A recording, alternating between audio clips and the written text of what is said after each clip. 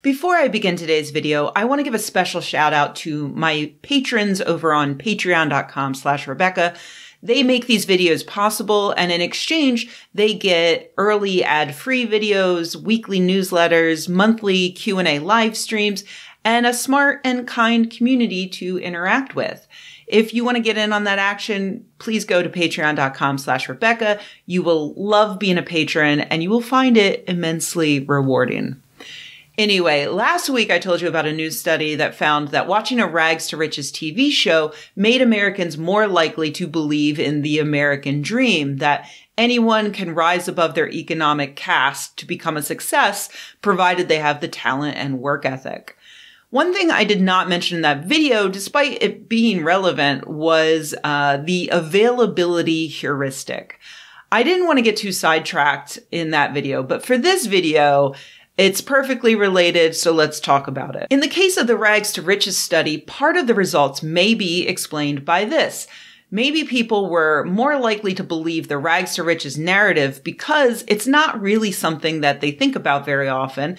They don't really hold strong opinions about it. So watching a rags to riches show immediately before weighing in on the American dream influences them because their little monkey brains just grab whatever position they most recently viewed. You see, human brains require a lot of energy to run. So as we evolved, we developed shortcuts that let us generally reach the correct conclusion without doing the work. Like noticing that your teacher usually puts the correct answer as C on multiple choice tests. So when you're out of time, but you still have one complicated problem left to do, you just fill in C and you hope for the best. These shortcuts worked very well for keeping your great, etc. grandparents alive long enough to reproduce. But these days, they screw us up quite often. In the case of the availability heuristic, it means that when you're asked a question, you're more likely to think that the correct answer is whatever comes to mind first, the most easily available bit of information. And that information may be immediately available because it's the right answer or because it's like the thing you heard most recently. Which is why this past weekend when I was playing code names with my friends, the clue was food and my first guess was grass. Because a few hours earlier I had taken my dog on a walk and he ate so much grass that he barfed. My second guess was centaur, which kicked off a 20-minute argument over whether or not eating a centaur is considered cannibalism. The uneasy conclusion that we landed on was, it depends which part of the centaur. The torso area remained contested ground. Anyway, all of this leads me to the topic of today's video. Which mythical creatures are ethical to eat? No, okay, it's not that. It's actually about how researchers convince some people to maybe sort of believe ridiculous lies just by repeating them. For a long time now, sociologists have known that you can make people believe an untruth by simply repeating it, providing that the subjects in question have no prior knowledge of the thing you're telling them about. This is known as the TBR effect, which stands for truth by repetition. For instance, if I tell you that the zipper was invented in Norway, which is an actual example from a prior study, you're more likely to think that that's a true statement the more you hear it repeated, despite the fact that the zipper stands proudly alongside the bazooka and the fortune cookie as an all-American invention. Despite the fact that the study I took this from says that it was invented in Switzerland. No, that's wrong.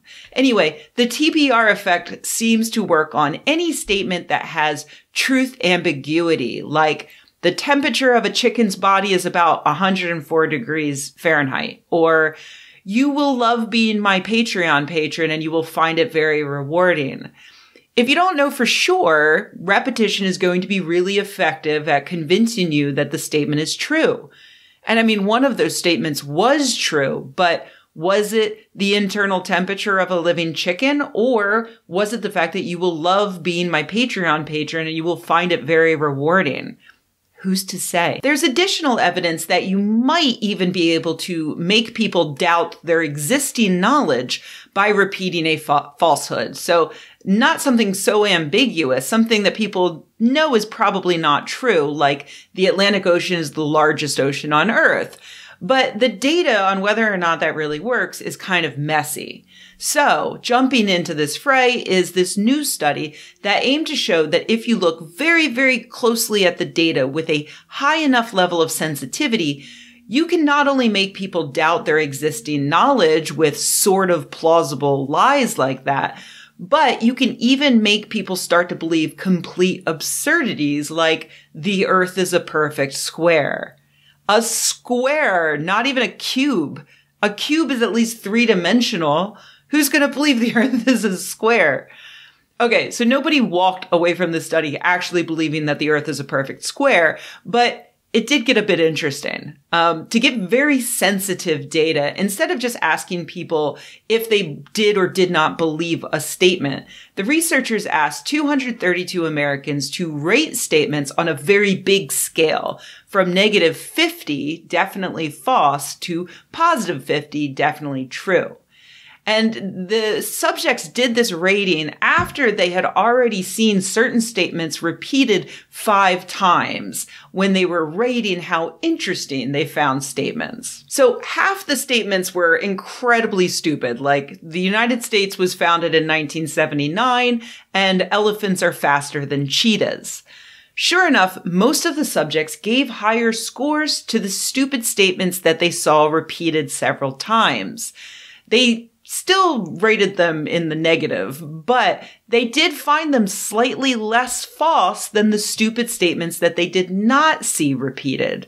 Weird. All of that was pre-registered, which is a great way to conduct experiments. I've talked about this in the past. Before the experiment even started, the researchers confirmed exactly what their hypothesis was going to be and what statistical analyses they would be performing to test that hypothesis. This helps prevent researchers from knowingly or unknowingly tweaking data to get interesting results. But once that experiment was done, they drilled down a bit on the individual subjects. They found that while 53% of subjects did get fooled by the repetition, 19% weren't affected at all, and 28% actually went in the opposite direction. They rated the repeated absurdities as even less true than the absurdities that they hadn't seen before. The researchers, because this part wasn't originally part of their hypothesis, they're not sure why those 3 groups reacted so differently to repetition. So that gives them something new to dig into in the future. So to conclude, I'd just like to stress that, you will love being my Patreon patron and you will find it very rewarding. Please learn more at patreon.com/Rebecca. Let's see how well that worked.